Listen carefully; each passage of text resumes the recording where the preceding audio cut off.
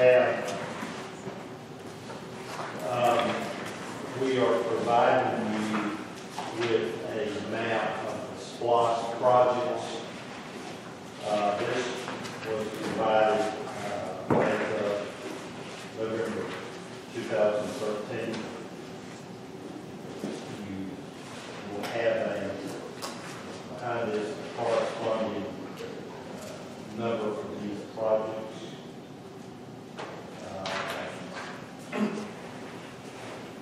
John knows what I talked about that.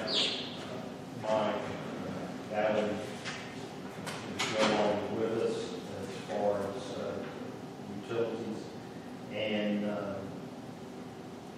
Mike Fletcher is sticking around in case you have a technical question concerning these projects.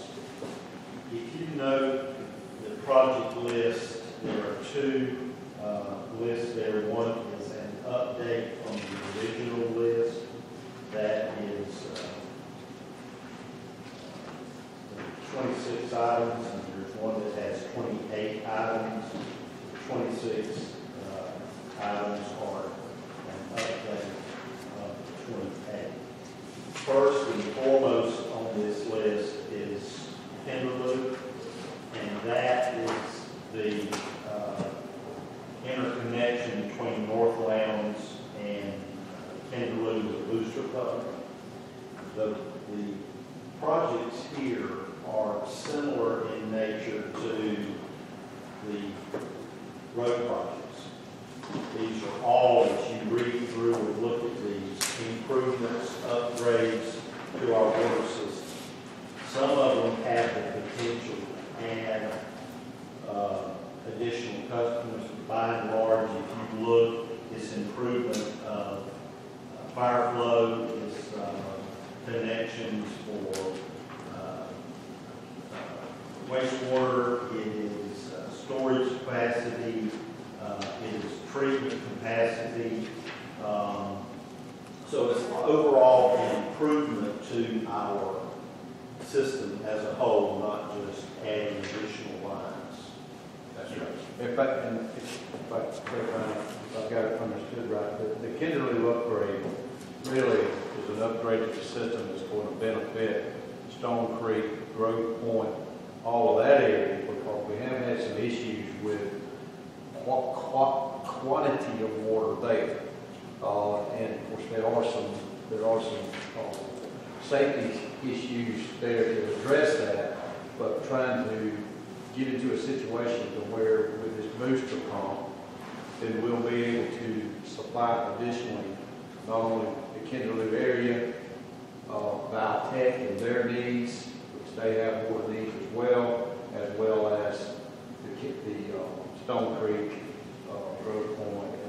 Yes, that area is also fed as it needs to be from the city of Valdosta.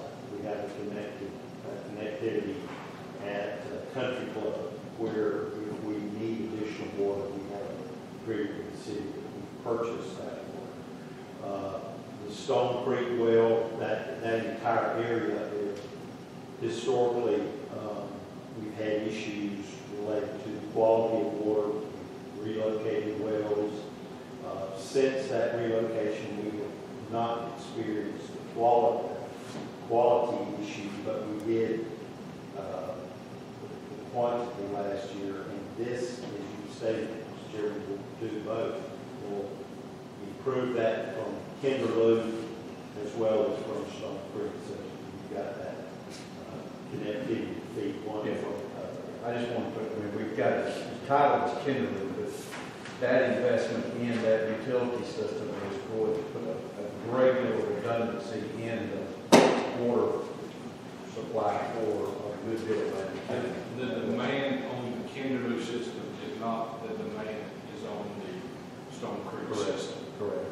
And so that redundancy will just help provide backup and additional pressure and flow. Keep the tank full. That's really helpful. And you know that we have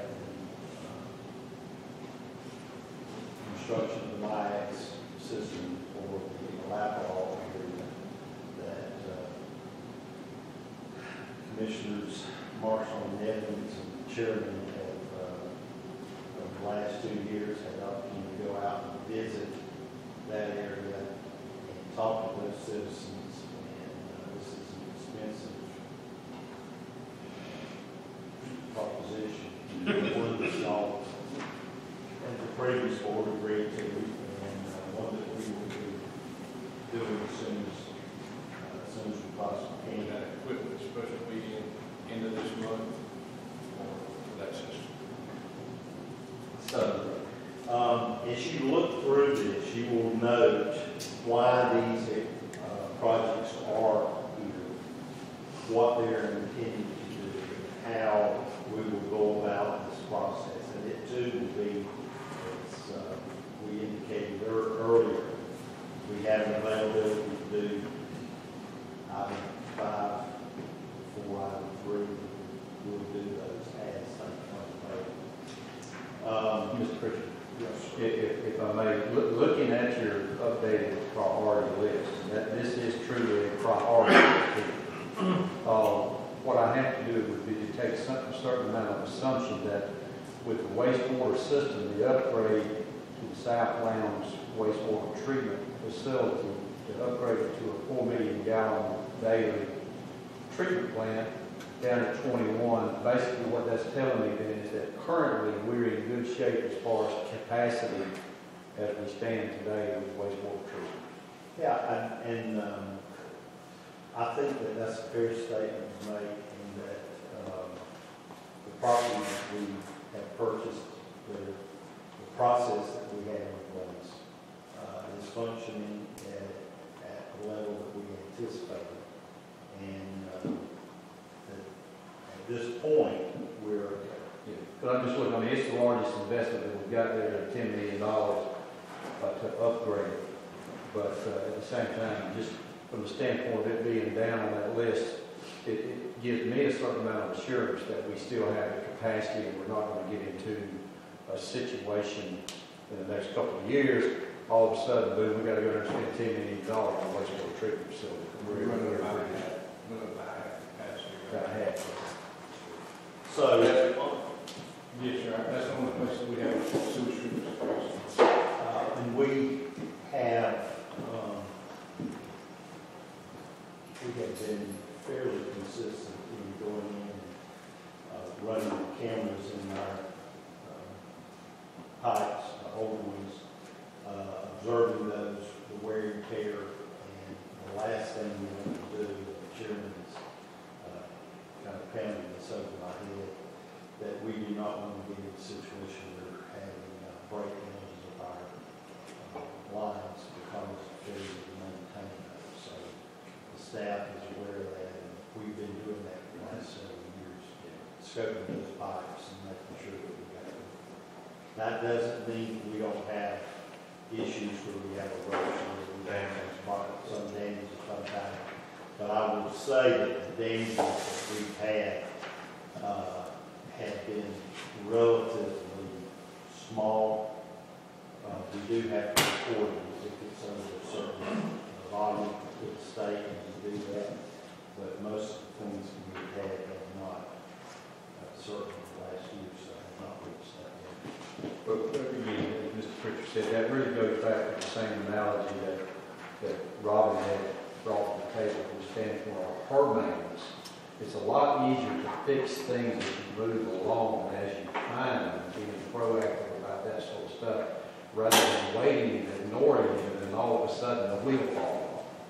Then that's what we're trying to see. And that's, from my standpoint, I think that's a responsibility of the commission, is to be sure that analogy continues in those areas.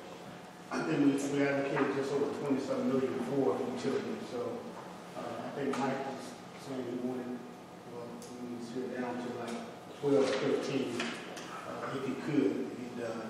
So. Well, one of the things that y'all recall, those of you who were sitting at the table, the utilities department became a go-to line item if you were looking to take away dollars.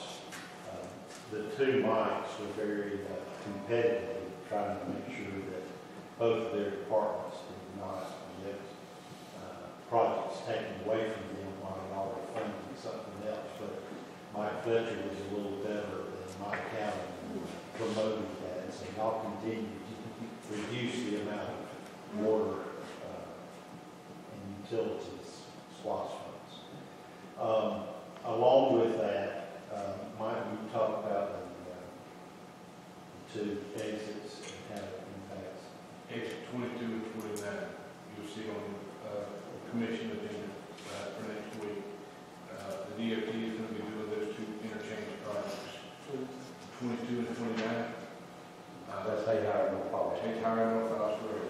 And part of those, both of those projects is that you own a utility, you're responsible for relocating it unless it is in a private easement. The one place that we have a private easement is up at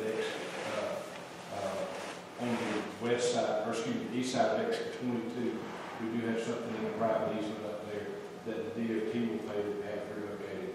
But everything else that we have on 22 and 29, the county's going to have to relocate at our own dime.